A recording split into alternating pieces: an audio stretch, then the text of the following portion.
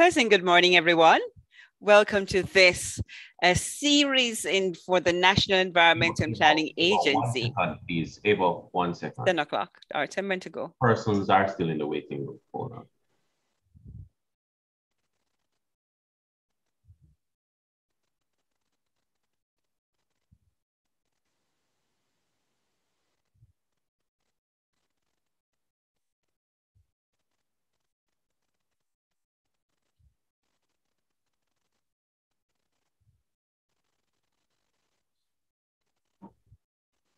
Ready when you are, Ava.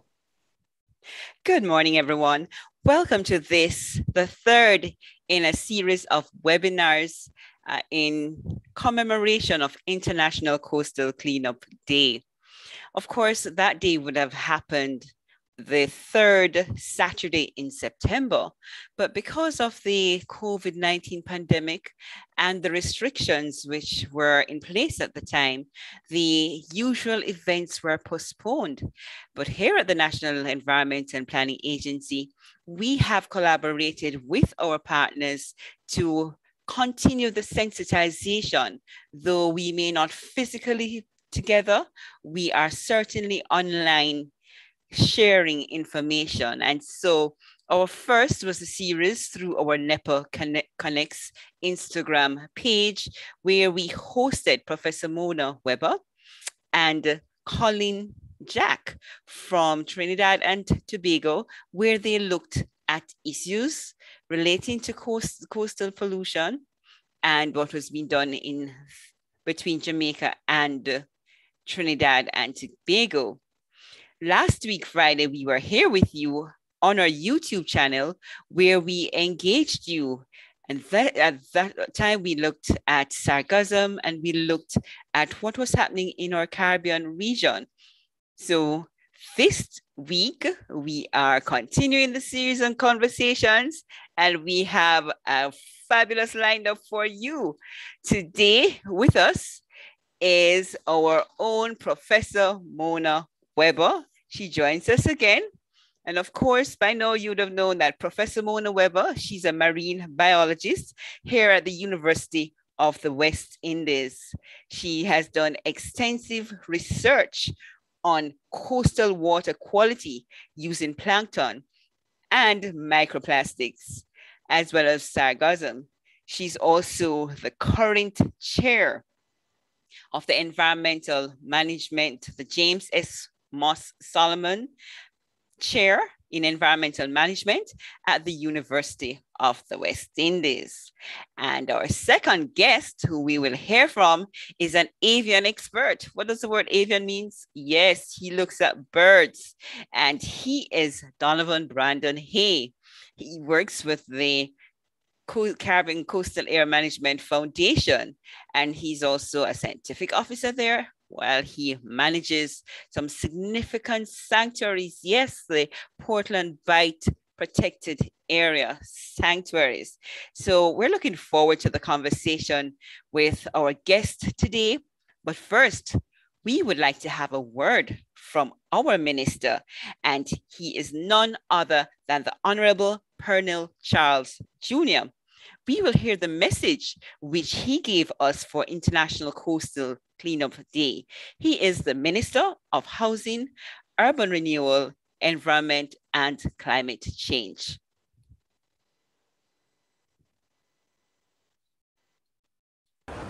International Coastal Cleanup Day is again being observed while we're grappling with this COVID-19 pandemic.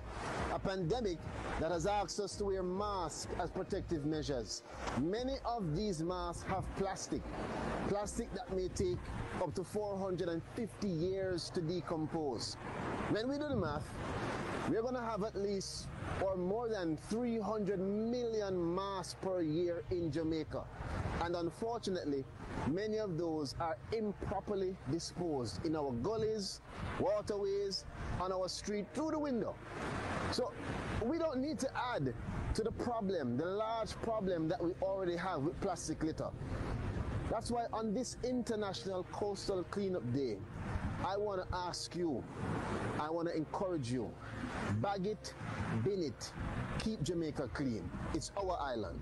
One love.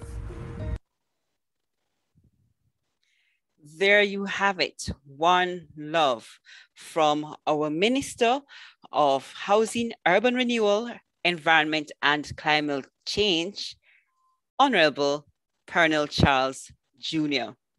Ladies and gentlemen, we have persons joining us on YouTube. Of course, we're looking forward to an interactive morning. We have lots to hear from our guests. And at this time, I'm going to invite them to turn on their cameras so they can join us for this conversation. Of course, we are coming to you live on the NEPA Jamaica YouTube channel, and we will also share the information on our Facebook channel. So we look forward to hearing your comments and your questions and interactive sessions. First, let me go over to Professor Mona Weber. Welcome back, Professor Weber. Thank you. Thank you. And I'm going to invite you to share screen with our audience. Fantastic. Yes, we are seeing you, and she'll speak to us on plastics and microplastics, their impact on marine species. And this is so timely because tomorrow, Saturday, October 9, will be commemorated as World Migratory Bird Day. Over to you, Professor Mona Weber. Thank you so much. I'm very happy to be invited to share, and I was asked to speak about microplastics.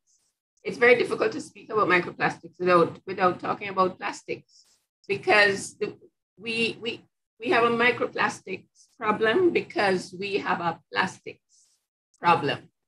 So what are microplastics? They are really fragments, small fragments of plastic, less than 5 millimeter in any dimension. And they are created usually when plastics remain in the environment and they're acted on by the sun and water movement, wave action or rivers, and they fragment. They break up into smaller and smaller pieces of plastic. There are other microplastics that are actually created small. Those are called primary microplastics. So like the microbeads in cosmetics and so on. But the majority of what we see in our environment are the secondary microplastics that come from weathered and fragmented plastics. So plastics you've been hearing about for a long time, but I just thought I'd remind that it's a synthetic product made from petroleum, and the polyethylene and polystyrene, those we're very familiar with. The polystyrene, expanded polystyrene is foam, PVC, nylon clothing, that is grouped under the terminology plastics. And so the material has petroleum origin, which makes it toxic, and it usually is mixed with additives, things to make it flexible, things to stabilize it, and therefore it lasts for a very long time. You heard Minister's comments, 450 years, a minimum of 450 years to biodegrade or to degrade. And so we have an abundance of plastics in our environment, so much so that we are recognizing a new historical epoch, the Plasticine. You're actually seeing layers of plastic in our strata on the earth. And many of these are in the form of microplastics. In 2015, the plastic in the ocean was 3% microplastics by weight. By 2018, 50% of the plastics in the ocean were microplastics. And in 2021, at a workshop I was at, we are being told that it is more now like 99%. So the plastics are remaining in our environment. The microplastics we are finding are mostly from fragments, and this has to do with plastic waste that is broken down, improperly discarded and breaking down in the environment. And so the ratios of microplastics you get in different areas really is a reflection of the type of waste and the type of waste issues that we have in these areas. I'll come back to that. So fragments of plastics, bear that in mind. We have a problem that we observe through our international coastal cleanup activities. Over many years, international coastal cleanup global activities they've been collecting data. And by 2017, they observed that this was the first year that the top 10 most commonly collected items were made of plastic. And that has not changed. I have here the 2019 data. Cigarette butts have a plastic filter in them, which is why they feature here. But we continue to have the top 10 most commonly collected items off our beaches being made of plastic. And we're not alone. The Caribbean, you should be aware, we are listed among the top 10 per capita plastic polluters in the world. Forbes has a list of 30 global plastic polluters, and 10 are from the Caribbean. These are the 10. We produce, our neighbors, us and our neighbors, produce, the highest is 1.5 kilograms of plastic per person per day. So when you look at it per capita, it is quite alarming. Jamaica isn't on this list because of our population size.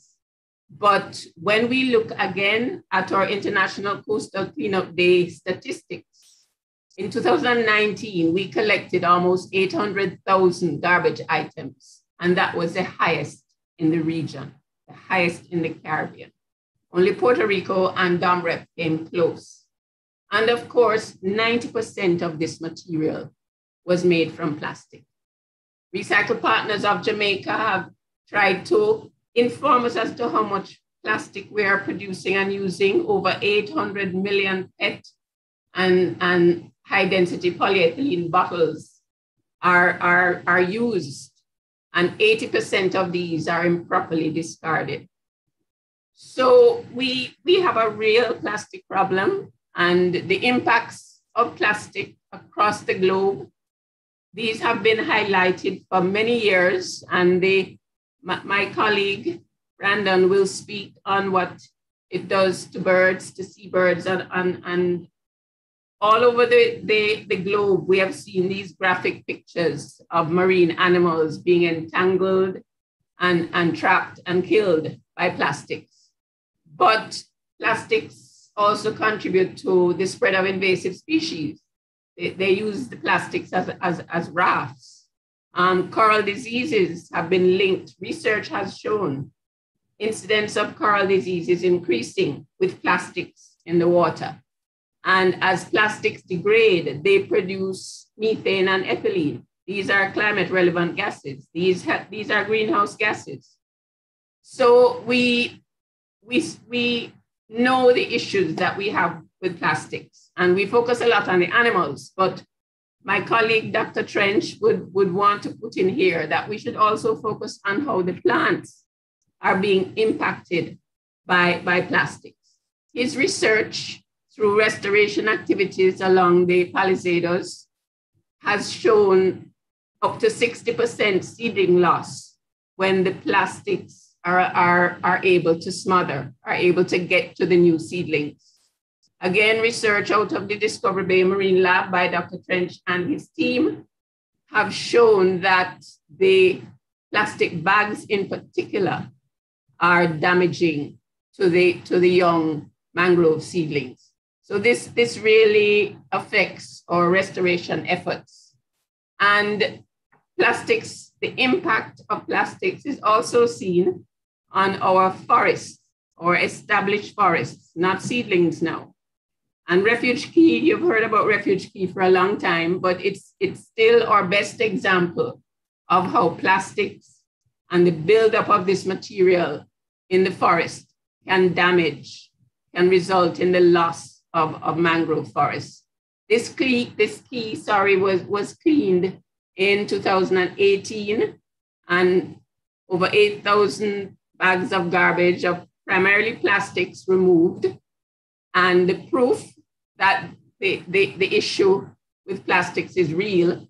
This is what Refuge Key looked like before.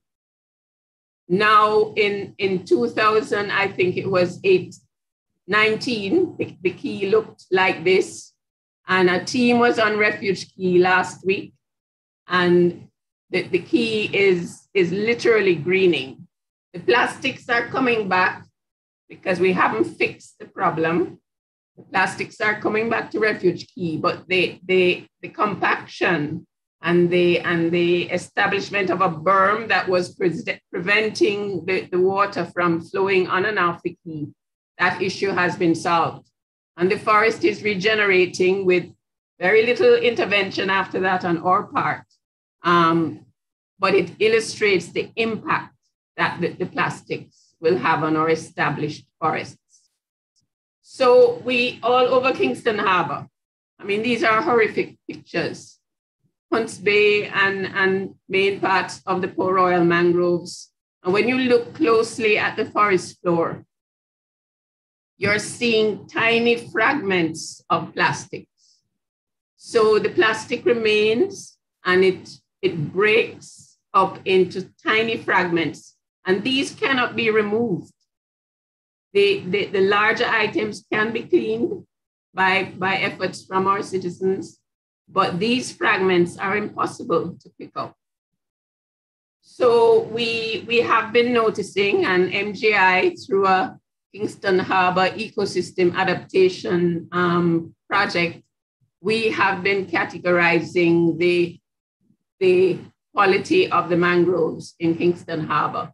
We have done transects to show the health of the mangroves, and we're relating that to the percentage cover of plastics on the forest floor. We're hoping to see some improvement in the plastic issue, and we will go out again and hopefully see improved health in the mangroves. But these indices and baselines help us to know the effectiveness of our interventions.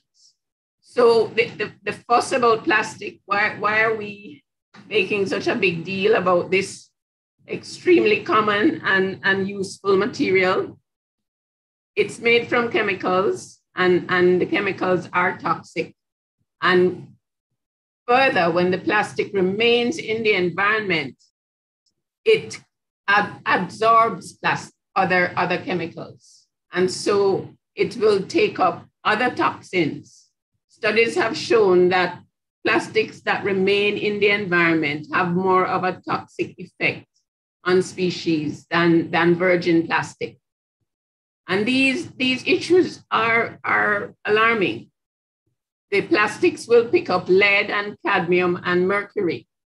And these are very carcinogenic substances. There are endocrine disruptors and metabolic chemicals that will cause metabolic disorders, leading to obesity and reduced fertility. These are not chemicals that we should be getting into our environment, into our food, and into ourselves. And these are typical signs that we have for the plastics that we use every day. Biohazards because of the materials that they contain. So one of these very important material is bisphenol A, and I thought you cannot have a talk without emphasizing you must look for BPA-free plastics, because again, this is one of the toxic substances that we need to avoid. So imagine these large fragments of plastic, and they're staying in our environment, and they're breaking up into microplastics. And this has been called the new threat, but it is no longer new. And the problem with microplastics, aside from being so small that you can't pick them back up easily, they are now far more labile. They get into the water column, they get into the sediments, And so when they're in the water column, they are mistakenly fed on by our plankton. And of course, the plankton are eaten by fish. When they are in the sediment, they are fed on by what we call deposit feeders, animals that eat sediment and take the organic substances. So all these bits of plastic in our water and in our sediments are being taken up by the animals.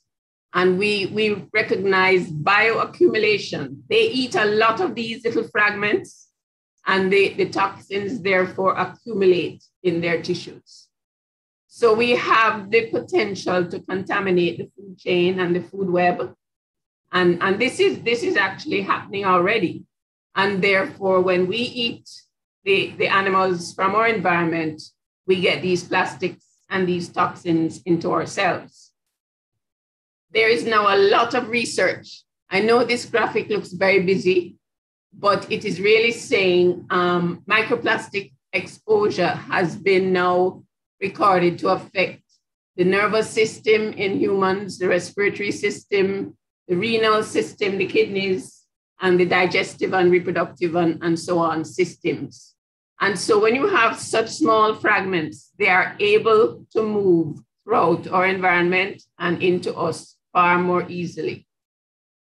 So microplastics are in organisms that we have all over the world, yes, but also in our sea cucumbers, in our shrimp, in our marine organisms.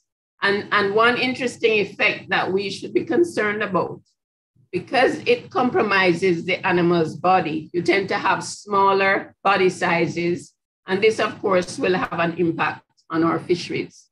So we decided to determine how much microplastics we had in our waters. And in 2017, the department conducted a study in the mangroves with a mantotrol, a special device from 5 jars. And we were able to identify, count, measure, and these are the photographs of the microplastic fragments we found in our waters. We had over 2 million, almost 3 million fragments per kilometer square, especially near Refuge Key, as you would expect, and near Buccaneer Beach, Gunboat Beach.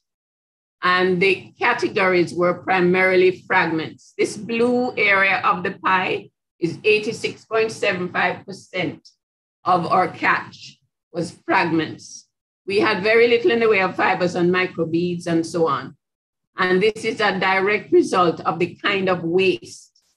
And the fragments, when we did the analysis, they were dominated by polyethylene and polypropylene.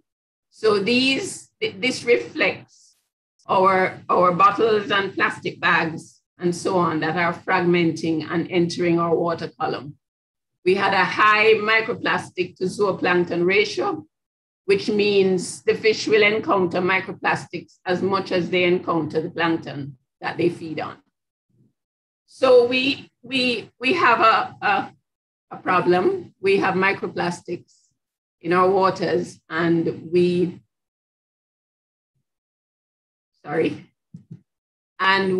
are aware that our fishers use the mangrove, they collect oysters, they collect fish. And while we got and clean fish, we eat the oysters, essentially the whole animal. So we need to know what is in the food we're collecting. A student is now working on some of that. We have a new student, MPhil student, looking at a more complex spread of microplastics in the environment. So in the plankton, from the water column, in the sediments, and of course in the oysters. So we're hoping to have some numbers and a link between the different areas of the environment where we find the microplastics. So we need to move very quickly. We need to turn off the plastic tap. And it has to involve everybody. We're not just talking about the people who discard their plastics carelessly. We're talking about the people who produce items in plastics. We're talking about our waste management system. It has to involve everyone.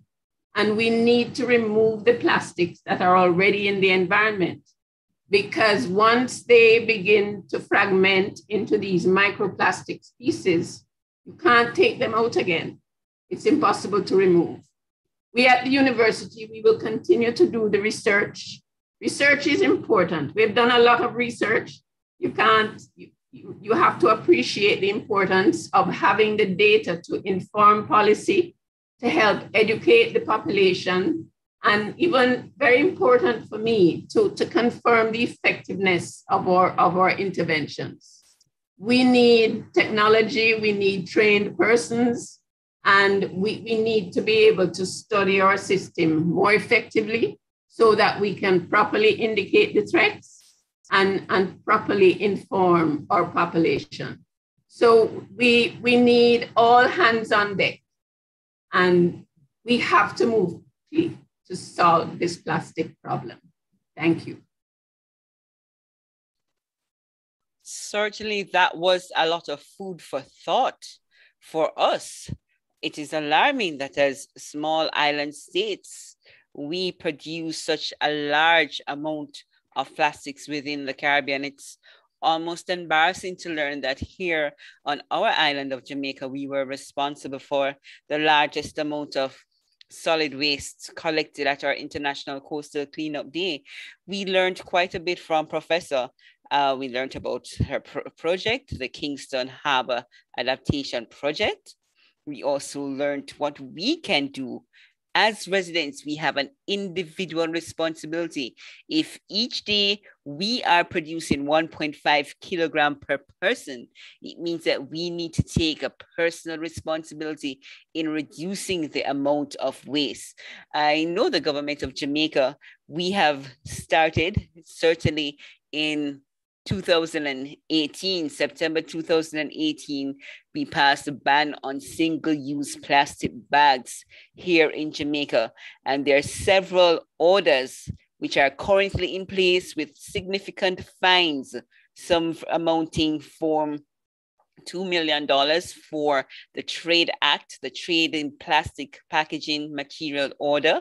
And the fines for those is $2 million, as well as $50,000 for the NRC Act. But certainly much more ought to be done. And I'm sure at the National Environment and Planning Agency, we are pressing forward as well. And Jamaicans, we ought to know there's an imprisonment time for this, all the way of 2 years. Certainly persons don't have 2 years of their productive life to give away because we are not disposing of our solid waste, and we're purchasing and trading in packaging materials such as single-use plastic bags. So we learned about the human impact. We learned from Professor how the plastics have broken down into microplastics and how it's making its way into the food chain for those of us who are seafood lovers, those of us who like our shrimp and oysters. Certainly it's not good news for us this morning. Let's find out what's happening with our animals. And at this time, I am going to call on Donovan Brandon Hay, asking him, yes, he has turned on his camera and he will share screen with us shortly as he shares with us what's happening in terms of our marine species, specifically our water birds. Over to you, Mr. Hay.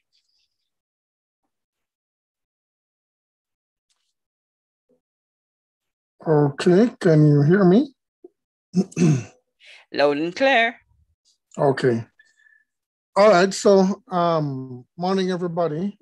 I am going to unfortunately have to recap some of what Professor Weber has already said, just to refresh our minds and for clarity. And then I'm going to talk a little bit more specifically about what I've seen in relation to our water birds in particular, and how plastics have been interfering with them. All right, so again, to recap, what are these microplastics?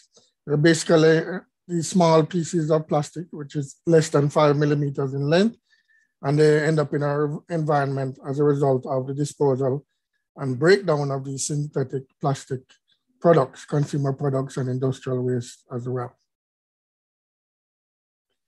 And as Professor Weber mentioned, typically, the majority of the microplastics in our environment was once part of the macroplastics regime, where they were once much larger pieces of plastic that have been broken down into smaller and smaller pieces. That's because when plastic waste ends up in the environment, it does not degrade in the way that natural materials do. Instead, it continually disintegrates. So it doesn't degrade, but it just breaks up into ever smaller pieces.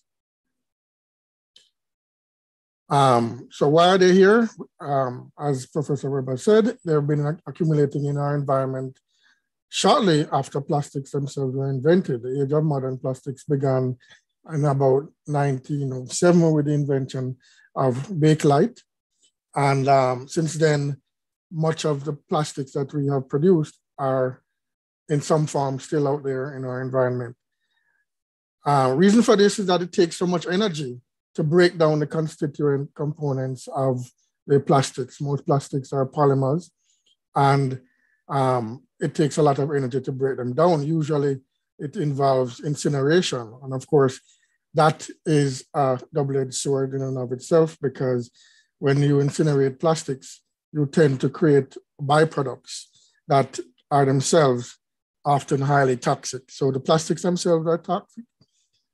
And if you incinerate them in order to try and, as a means of getting rid of them, you can often end up with even more toxic byproducts.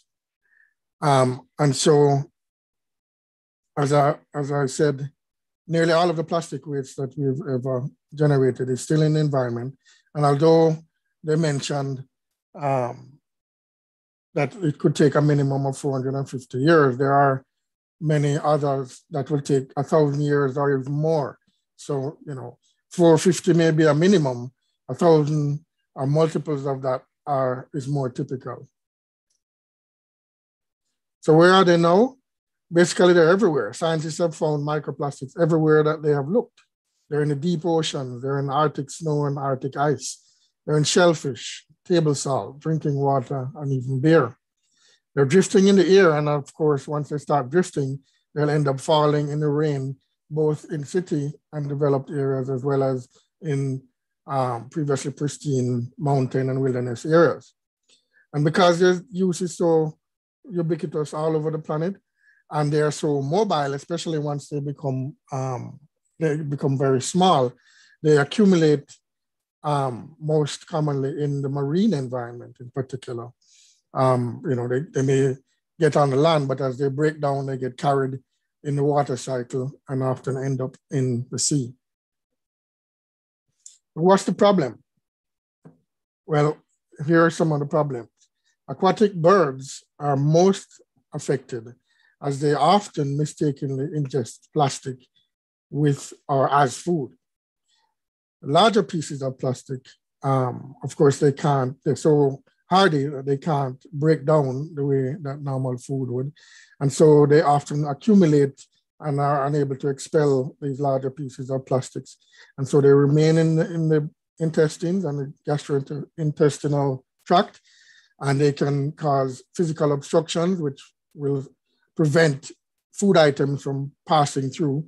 But they can also, because of their sharp edges, can create perforations that can lead to mortality in a lot of our seabirds in particular.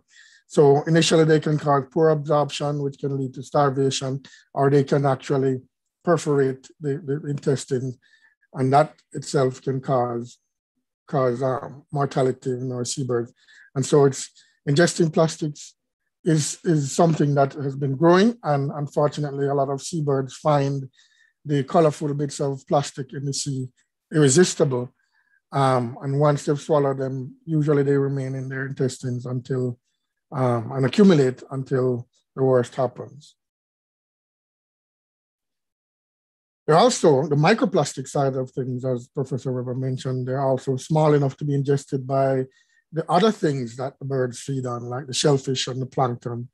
And in this case, the toxic chemicals that are in the plastics at that time then make their way through the food chain into the blood of seabirds.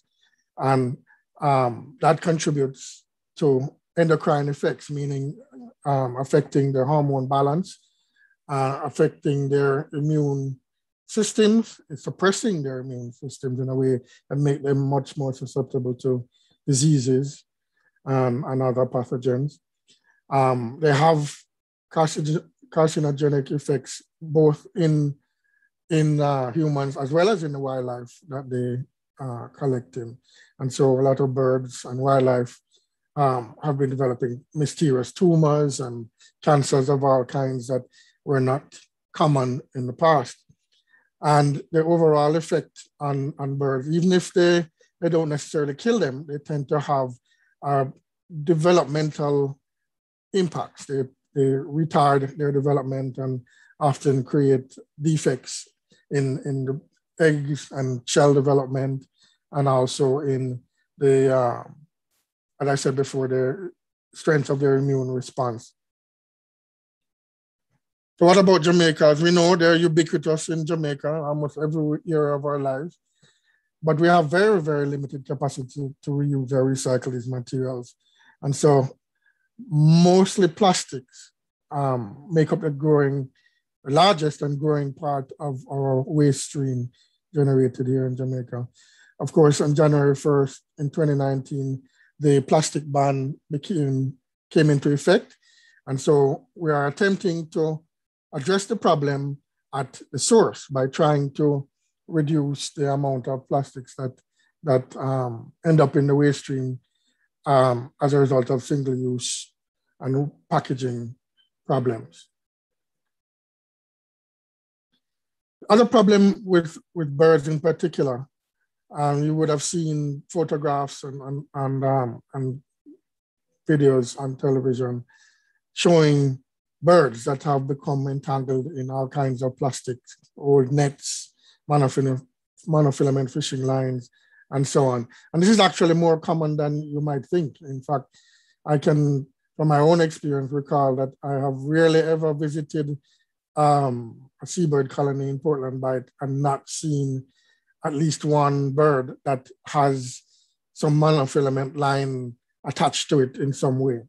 And quite often you will see one or more birds that have died, usually from starvation, because they become entangled in monofilament that readily entangles in their feathers and then entangles in the trees when they alight on the trees. And that sort of imprisons them and prevents them from leaving, and they stay there until they eventually starve and die. And this is, it's a particular problem with birds because monofilament line has an affinity for feathers. The structure of the feathers is such that it can often take just the mere contact with monofilament line, especially in the presence of moisture, for it to become entangled within the fibers, the monofilament. And once that happens, especially if it happens with the flight feathers, it's very, very difficult for the bird to free itself. You may think, well, all they have to do is pull away and remove the feathers. But especially when multiple feathers become involved, the more the bird struggles, the more feathers become involved, and it becomes impossible in a very short time for birds to escape. So this fact is actually utilized by many of our fish farmers in Jamaica and around the world. Anybody who has ever visited a fish farm may have seen monofilament fishing lines being strung out across the ponds. And you may wonder, well, how does a single line every 5 feet help to protect the pond from diving birds that may be coming in to fish? And that, as I explained, is simply because these feathers have such an affinity for the monofilament line that sometimes it only takes a casual contact for them to start to become entangled. And then once the bird struggles, they become more and more entangled. And then unless someone comes and frees them, they're going to have to remain there until they end up dying of starvation. And so in the natural environment, old fishing line is a major, major problem. But of course, the birds often ingest the plastics and then become unable to feed. They find these colorful little bits irresistible. And of course, one of the things we've also noticed is that birds tend to line their nests with these pieces of plastic. For whatever reason, in natural environments, birds tend, seabirds in particular, especially those that nest on the ground, their eggs could be particularly vulnerable because you could easily see these white eggs or mottled eggs sitting in an open nest. However, what they often do is they will line the nest with fragments of coral and shell to sort of disguise the presence of the egg itself in the nest. And of course, with our amount of plastic in the environment and the bright colors, the birds are in some cases preferring to use pieces of plastic in their nest. And as such, there are very few nests in many of the colonies that do not have even one piece of plastic netting or a bottle stopper or some other kind of plastic, which you can imagine could easily be ingested by a chick. And so this is a major problem. Not only could it be ingested, but it could entangle the chick and cause them to also suffocate or to starve to death, be unable to feed. And also the nesting habitat itself is damaged. The plastics, which can be very mobile, will smother the nest and destroy them, but they will also, as Professor Weber mentioned, damage the trees within which many of the seabirds will then nest. So if there are no trees, those seabirds that prefer to nest in trees will lose the habitat, the mangrove habitat that they depend on to lay their nests, to make their nest. So as I said before, in our rivers and in the sea, the hazard to our birds is obvious. The problem is severe and it is everywhere. But I wanted to sort of focus the discussion on two particular areas, Pedro Key seabird colonies, and of course, the Refuge Key seabird colony. And this is because these two areas are the largest they host the largest single colonies of seabirds that we have left in Jamaica. And in these areas, the plastic problem is particularly acute. Of course, because they're in the marine environment, there's a lot of plastics that is being accumulated there. But for other reasons, as we will look into, the plastics are a problem. So out on the Pedro Keys. The Pedro Keys are 3 small islands and they're about 80 kilometers or so southwest of the mainland of Jamaica. And the 2 of the 3 main islands are inhabited by fishermen who operate out on the bank. And the third, which is the largest of the 3 islands, is actually an unofficial wildlife sanctuary. There is a fish sanctuary surrounding that key, which is known as Southwest Key, but the majority of the island is uninhabited. And as such, this is the key here, if you can see my cursor. And as you can see, there are no residents, there's nobody on this key. And there are hundreds, if not thousands of birds nesting on this key. Up to 10 different species of seabirds are known to breed on this island and on the other islands. But if you look at the top image, you will notice that these birds are nesting in the middle of garbage. This is not on Southwest Key, but this is on Middle Key, where the majority of fishermen live, and there is no solid waste collection. And so plastic is a major problem. It accumulates in huge piles on the island, and there have been attempts to try to remove the garbage on occasion, but it very quickly accumulates again. Especially, you can imagine there are people out there who are living in very primitive conditions. And so a lot of their food items have to be very well packaged. And so plastic packaging is an important safety measure that they utilize. All of their food and drinks have to be well protected in that environment. And so they generate, I believe, more than the typical amount of plastic waste out there. And that waste accumulates in huge piles in very short order.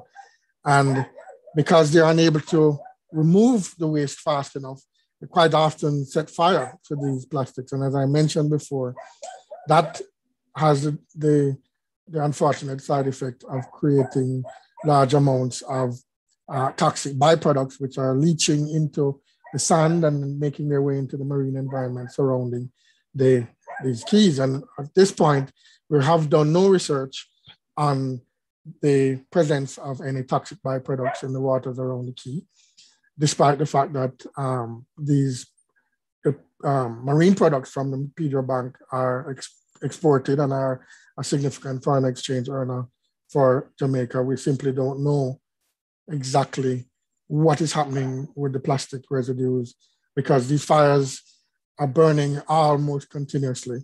Most of the times there's at least one fire going and it smothers and burns for hours on end.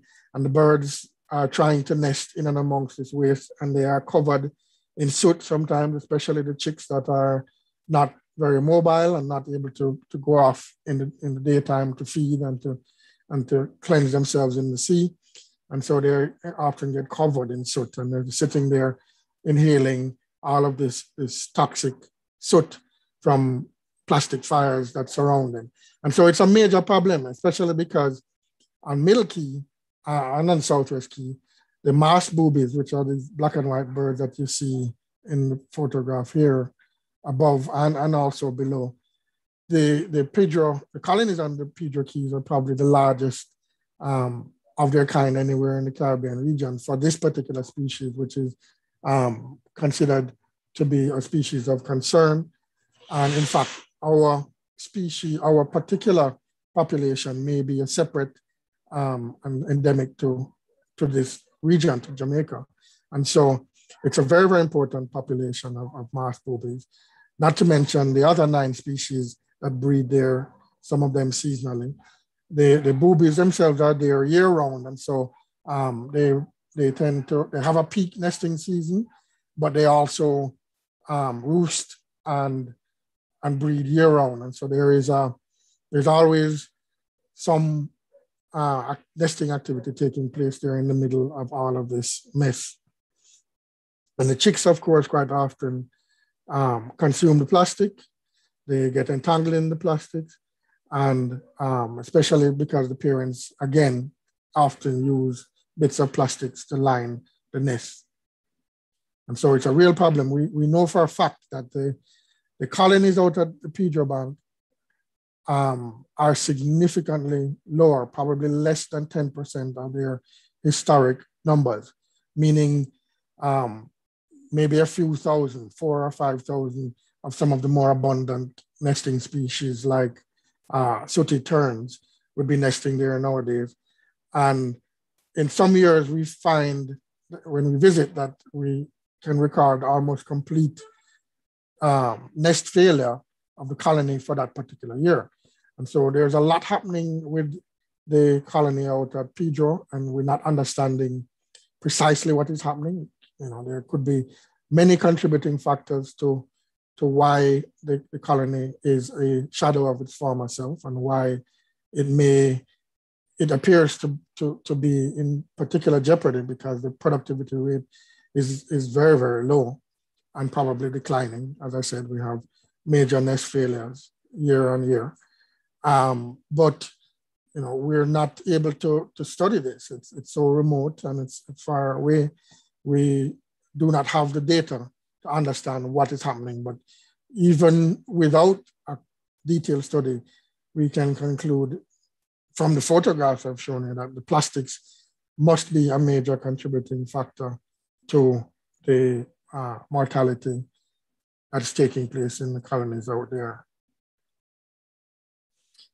And going back to Refuge Key, again, as Professor Mona Weber mentioned earlier, Refuge Key is an important mangrove. It's part of the Palisades Port Royal Protected Area, but it is also probably in fact, it's the largest seabird nesting colony on the mainland. And the key, as she would have explained, is in severe decline, or was in severe decline. And the pictures below illustrate why that is. This picture, I took this picture maybe 3 years ago, and this was what it looked like. And of course, there's been a cleanup since and some recovery, but despite that, the plastic is still making its way into the harbor. And if it doesn't end up on Refuge Key, it's going to end up on some other beach around the coastline. Much of the waterways that lead into Kingston Harbor, especially when we have heavy rains, will transport vast amounts of plastic waste into the harbor, which doesn't disappear. Much of it will float for a while and end up being taken with longshore currents to all of the beaches, particularly along the south coast and into the Portland Bight protected area, just to the west of Kingston Harbor. And so there are some beaches in Portland Bight that have very, very high levels of plastics. And these beaches are not visited. And some of them, there's no access or easy access from land because they are surrounded by forests and mangrove forests. And the only way to access these beaches is by sea.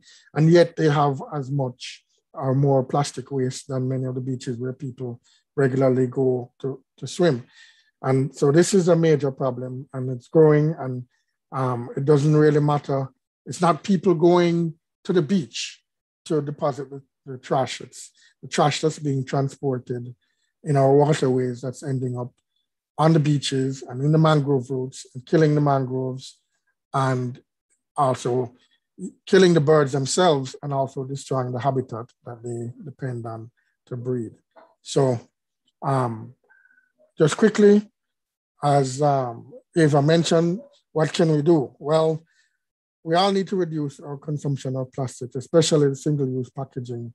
Even with the ban that we currently have, there are lots of ways in which plastics are still being used to protect our food and the items that we purchase that are wholly unnecessary, especially for non-food items where you really don't need a lot of packaging, plastic packaging to protect them from the environment, since they're not subject to the kind of spoilage. And so we need to be more conscious about the waste that we generate and ensure that what waste we do generate is properly disposed of. We need to think about what we're buying and use our purchasing power to support those products that use biodegradable packaging or components. You know, a lot of times these products can be slightly more expensive. However, if you think of the cost of cleanup of the non-degradable things and the cost to the environment and the cost to our health and the health of the environment in the long term, they are in fact much cheaper, but it requires us as consumers to make the choice to go for biodegradable components whenever it's possible, whenever it's available. And of course, practice recycling to the extent that we can it's available to us. And of course, government initiatives like, for instance, the plastic ban, there has been a lot of pushback in some circles. People have been resistant to it. I've seen it as victimization of some sectors and so on. But the fact is, the cost to the country and to our wildlife of these plastics in the environment is tremendously high, and it's a cost that we can ill afford to pay. And so we need to support and encourage government to pursue even stronger efforts to reduce the amount of plastics and to establish much more recycling so that much of the waste is removed from the environment at a stage before it gets to the microplastics where we can no longer remove it from the environment. And of course, finally, supporting local initiatives to clean up the environment, such as coastal cleanup days, beach cleanups in your area. And that's about all I wanted to say. Thank you very much for your attention. Eva, are there any questions? There are questions. You both, Professor Mona Webber and yourself, Brandon, have provided much food for thought. And I'm happy to see the turnout. We have a good mixture of guests with us today. We have our fisher folk. I'm seeing our representatives from over there in Old Harbor Bay. I see colleagues over there in Discovery Bay as well. I see researchers, I see students, I see educators, I see a few members from the National Environment and Planning Agency as well joining us this morning. If you have just logged in, you are on NEPA's YouTube channel, and today we are looking at microplastics. We heard from Professor Mona Webber, and we've just listened to Brandon here as he spoke to us on microplastics, a growing threat to our water birds. We have questions, and the questions are coming from our YouTube channel. In fact, there has been a few thoughts there from our YouTube channel. Yes, we have persons saying to us, what laws are being enacted to decrease plastic consumption? Are higher import tax placed on products stored in plastic? And I think I am going to take that question, colleagues. Here at the National Environment and Planning Agency, certainly through our Natural Resources Conservation Authority, NRCA Act, we have 2 plastic packaging material prohibition orders under the NRCA and Trade Acts. And these have been put in place to decrease plastic consumption and prevent the importation of certain types of plastics. So we saw that one coming to us from one of our guests on our YouTube platform. Of course, if you want to know more information about these laws, guess where you can find them? Right online. Visit us at www.nepa.gov.jm, and you can have more information on the prohibition orders under the NRCA and Trade Acts. So let's see, what other questions do we have? Are there incentives for manufacturers, importers, and consumers to use non-plastic items? Yes, there has been some amount of discussion where that is concerned. However, there is not a final, nothing has been finalized in that regard, but there has been discussion within our government circles. We have a comment as well. I see John Dunk. Miss Dunk is saying to us, grocery stores and shops should repackage food in paper bags and cease the use of plastic bags. Certainly, we heard from our presenters the individual responsibility which we have as we produce 1.5 kilogram per person each day in terms of our plastics. Let's go to those of our viewers who have joined us on our Zoom platform, and they have not asked us any questions. Let me go back to our YouTube channel and see what is our guests on our YouTube channel saying. We have Glamorous Graham, and she's asking, what do other countries in some parts of the world do about plastic ban? Is there anyone who wants to share with us based on case studies from other countries?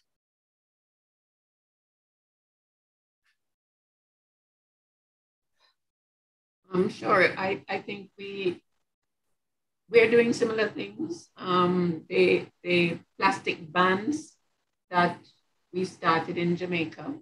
If you go on the web, you will see several other Caribbean countries also have enacted these bans, and globally there are attempts to to reduce the quantities of plastics that are being used and produced. When the COVID-19 pandemic hit, unfortunately, we saw reversal in some of these bans and packaging bans and containering of food that had started to become commonplace all over the world. Reusable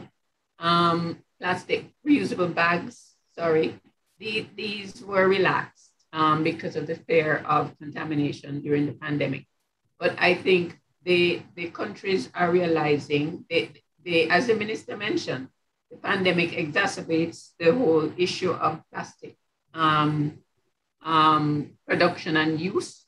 And we have to maintain our efforts. We have to find ways of redoubling the efforts of containing our plastic use and the handling of the waste.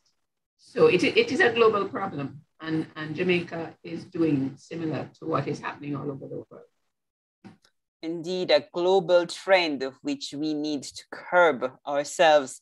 I see our colleague from the Old Harbour Bay Fishermen's Cooperative encouraging more enforcement. She says there needs to be more enforcement as persons have gone back to plastic scandal bags. And for persons who may not remember what scandal bag is, it's the black plastic bag, which most Jamaicans use, and it is a single-use plastic bag, which was banned in 2018. So we have seen persons trying to bring that back in. Of course, at the agency, we've had several enforcement actions taken against persons since 2018. And our fisher folk is also saying to us, considering the magnitude of damage, we need to do much better. And I think that is the challenge, that's the call to action that she's calling on all Jamaicans to ensure that we manage our individual solid waste much better, as well as a call onto all entities who are responsible. We need to recycle more, and we need to, of course, in where we have organic waste, to ensure that we do our composting. Can you believe, ladies and gentlemen, that the hour has passed?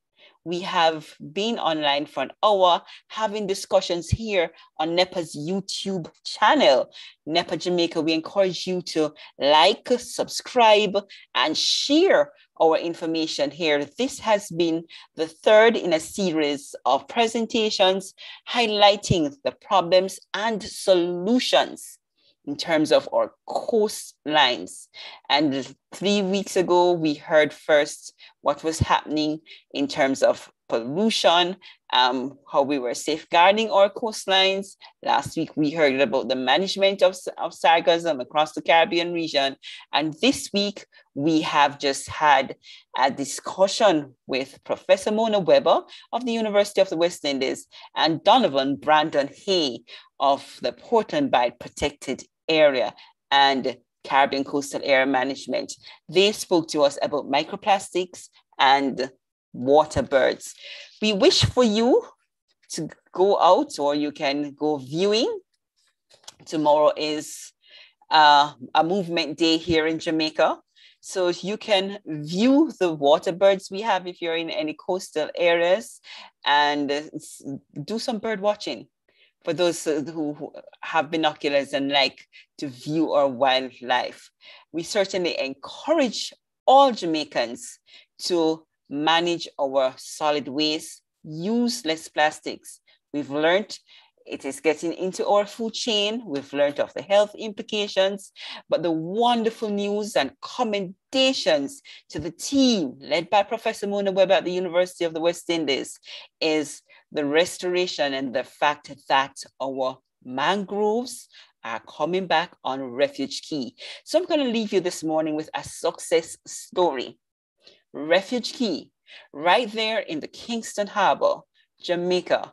The mangrove is actually returning to its natural state because in 2017, it was cleaned and over 800,000 PET bottles was removed from that area. we don't want it to go back to that state. So as Jamaicans, we have to manage our waste. Please subscribe to our YouTube channel, like, share, and comment at NEPA Jamaica. Have a fantastic day, everyone. Thank you for joining us. Thanks to our panel as well. Most welcome. Thank you. You're welcome. Bye.